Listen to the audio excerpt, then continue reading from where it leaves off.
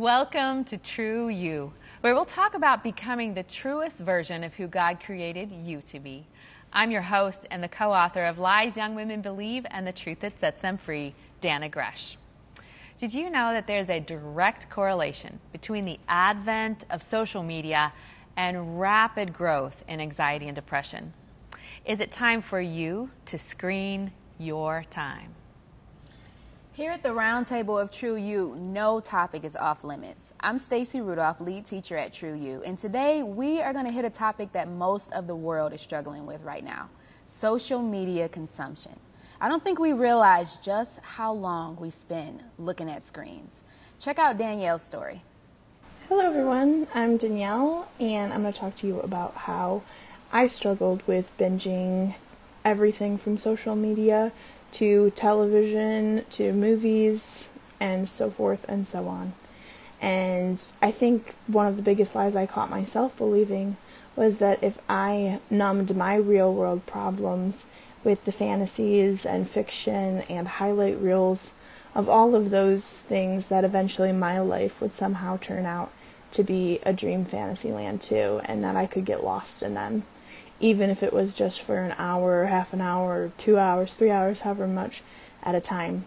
But I want to let you know that there is truth that fights that lie and that speaks against it, and that you can find that truth like I did. Danielle talks about the lie that she could numb her pain with the screen. Have you believed any lies when you pick up your little phone to scroll? For sure. I think a lot of time I depend on the people that are commenting or the likes to tell me what I'm worth, which is totally not true. But I think it's easier to do that now that I've got the following that I have. And I think that with that comes also a lot of anxiety too, around what do people want me to post? What should I do? So. Expectations. I think we try to distract ourselves a lot too. Like, I think for a lot of people, it's just so much going on in life that you just want to escape. You just want to shut it down. So we do that. Yeah, literally. I'll clean my bedroom later. I'll make my bed after I check out Instagram. And you just scrolling, and you think it's 5 minutes. You look up, it's like 45 minutes, an hour. Exactly. One of the things I have learned is that I have to put the throne of God before the phone of Dannah. The throne before the phone, because if I don't do that, it is 45 minutes, and then I'm like, I don't have time to spend time with God. And then I do. Have you ever felt anxiety or depression when you're overwhelmed with your phone? Yes, I think that when my screen time is really high, that's when I'm not in touch with my emotions, not in touch with God. And it's when I'm intentionally putting the phone away, spending time with people, putting the phone away, spending time in the Word, that I'm probably my most healthiest self. Is there a specific verse that God show you a truth? I love James 4:14, which says, "Yet you do not know what tomorrow will bring. What is your life? For you are a mist that appears for a little time and then vanishes." And I love that verse because it just sets aside all of the anxiety, everything that comes with social media, and just in light of eternity, it does not matter. You know, that makes me think about something. If we are a vapor, right, and this is just a short period of time, we have to use it so well. How much time a week, here it comes, do you spend on social media? Do you have, I have some stats, but what do you think it is for you, an average? It depends on the week, what I'm doing. A lot of times I have to work through social media as well. So if I'm working, which is 4 of the 7 hours that I'll have, then it'll be 7 hours. But if I'm just vegging out, it'll probably be 5 hours. A day? Yeah, it's wow. bad. What about you? I've gotten better. Probably about maybe an hour, hour and a half. Gosh, That's really good. I did not used to be there. No comparison. No comparison. Yeah, I did not used to be there. Yeah. But here's the thing. Research suggests that what we spend about 20 hours a week on is not only evidence of our priority, but evidence of what we will excel at and become really influential in. So at 5 hours a day, that's definitely 20 hours a week.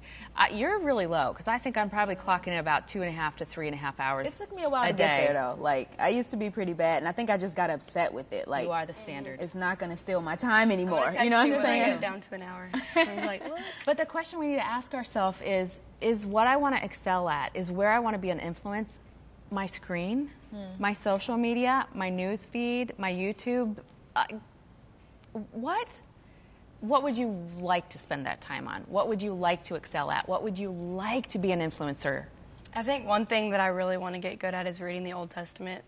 I am terrible at that. And I think that a lot of times I'll open it and then just pull up my phone because I don't get it. It's long. I don't understand the God That of is the Old not what I Testament. expected you to say. Oh, really? What about reading the Old Testament? That's cool. Yeah, that's that's awesome. good, though. What about you? I guess kind of the same. Just like diving into all the scripture. I feel like as church we usually stay in the New Testament. But my goal has been to read the Bible the whole way through, and I always stop at like 2 Kings. And then months go by and I'm like, start again. So it's like I just can't make it, but I would like to be able to know all of the word and have been through it once. I would like to love people well. And I don't know that I love them best through a screen. I think I love them best in... have you ever been around a table and everybody's like you're with real flesh and blood people and everyone's in their phone? Yeah. I want to love people well. What do you want to do with your 20 hours that you can use this week to be an influencer and to excel? We encourage you guys to just screen your time, like see how you're using it. Our time is a gift from God, so we want to make sure that we give it back to Him. And we're not saying that it's wrong to just have some leisure time, just scrolling and having a bit of fun on social media. But we really want you to look deep into how you're spending the majority of your time. Because if you give it to Christ, if you dig into His Word, that's going to bring you the most fulfilling life and help you to be truly you. If you enjoyed today's conversation, we invite you to join us online for deeper discussion at liesyoungwomenbelieve.com. We'd also love for you to send us your 1-minute video freedom story. Get all the details on the website. And thank you for joining us today. Till next time.